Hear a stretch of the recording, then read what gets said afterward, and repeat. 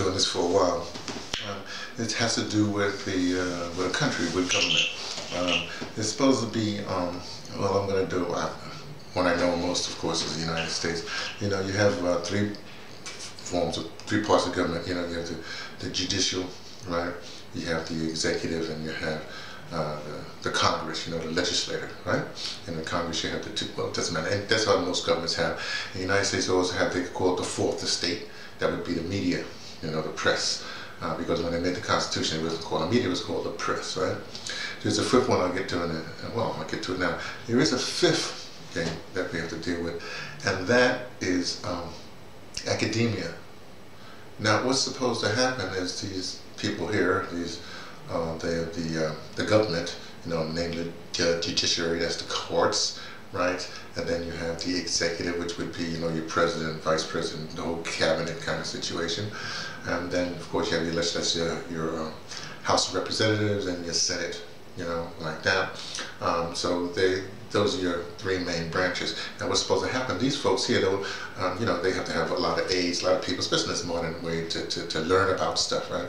But these people are supposed to do kinds of research out into the thing. So if you have a thing about what's the correct thing, the opioid, you know, epidemic, right? So these folks are supposed to go out here saying, well, the courts, and if the case gets to the courts, so they have to have people researching that. But you know, these people have supposed to go out and, you know, what you call the executive sets up commissions and stuff like that. But then the staffs of the legislative part, you know, when you go back home, they're supposed to be in touch with the people on the ground, so they're supposed to get information from there. But a lot of times these people are kind of lazy. Now, what also happens is to be informed, they got to go to the community, but also sometimes they go to academics, you know, academic studies to find out what they need to find out. Now, what's supposed in this modern era, remember when they set up the Constitution, they really didn't have academic like that because, well, they just didn't have it. But now you have that. So these folks here have these heavy studies. People don't read these things, you know, theses and all the rest of that. Papers coming out all the time. But a lot of times the media looks at this stuff, or the media looks at stuff that these also look, and then they have to interpret, or they interpret for not only the government, and sometimes even for the, you know, to make it plain to the academia, they also interpret for the masses. I won't say masses, you know, for the populace, for the citizenry. Okay, so when you have that, what's happening these days, right? Since of course there's factions in the super state, whatever, the deep state, whatever you want to call it, they've co-opted, you know, they bought out politicians, you know, your legislators, right?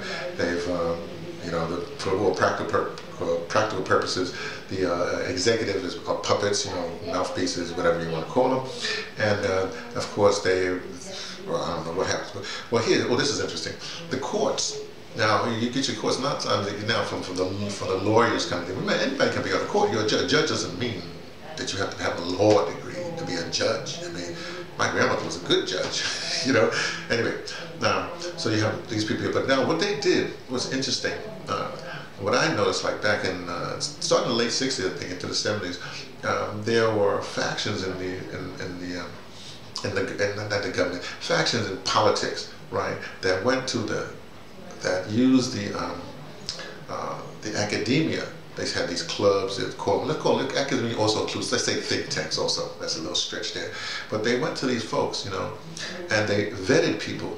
So when they want to put somebody on court, they have to, they may have went to college and they've been a part of the young, you know, whatever group there, and then they use and then they put them in place as judges or whatever, having them finally they go up to the Supreme Court. So like lo and behold, 40 years later, what have you have this person that was groomed from the academic days to do the bidding of the superstructure, okay? Okay, great. So what's happening now is that these folks here, the media, they've fallen down on their job. In fact, the media, they've been co-opted, sold out to. They want to be a part of the elite and whatever have you. You know, so you have a lot of people there. But also, what's happening? A lot of people have forsaken that model. You know, those big, those what they call the mainstream. They call them now the corporate media. For things like even the corporate media would include these late night talk shows, because a lot of people started to shift to get their information. At least young people from started with the Daily Show. lot of with that, and get their information from comedians, from late night comedians, because everybody wants that. Johnny Carson was pretty neutral with her stuff, but when you got to Jon Stewart, he was took a stand. Anyway, so what's happening is as this now has expanded not only to these late, so most of the time right now is you have your corporate media, which like I said includes in a way the late night comedians and whatever have you, or comedians in general. People getting information from them. So, but also getting the information from well, quite frankly, the media we're talking about, social media, and so. What's happening is this is the only group right now, because these have been well, this is like an amino. This time they can be sold out or not sold out, whatever it is. But these are the folks that they're concentrating on now, trying to discredit, trying to get that, so they can have that thing like that.